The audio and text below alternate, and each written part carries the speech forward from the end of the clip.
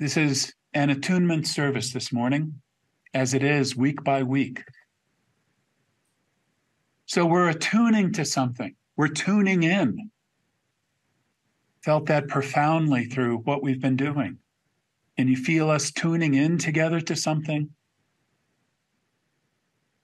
The initial stages of that tuning in for us make it seem like we're touching into something that's separate from us.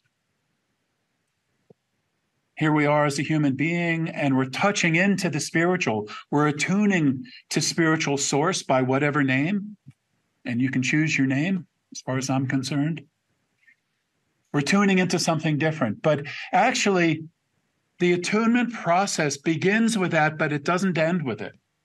If we're truly attuning to something, what happens? What happens? If the process goes all the way through, we are opening to it. We're receiving something from it.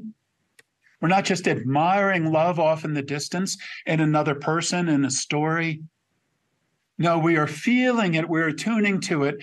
And in that attunement, we are receiving. We're opening ourselves to receive that love into ourselves.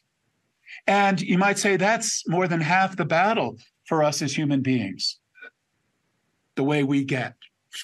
No? Like as human beings, we can get shut down and not know we're shut down. Like there's creative juice that wants to find us and enter us and be in our soul, but we're shut down. We're not letting it in, and we don't even know it.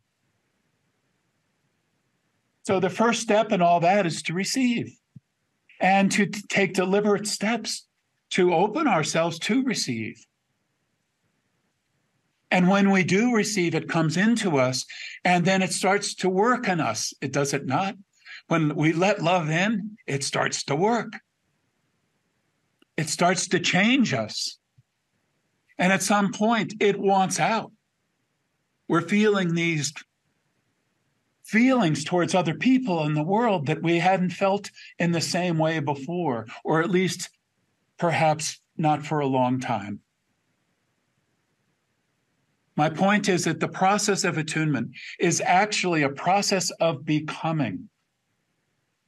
And it is a process of becoming what we're attuning to. So if we are attuning to love, over time, as love comes into us and comes out through us, we are becoming that. We're becoming one with that love, not something different. And our humanity is taken up into an expression and embodiment of that love.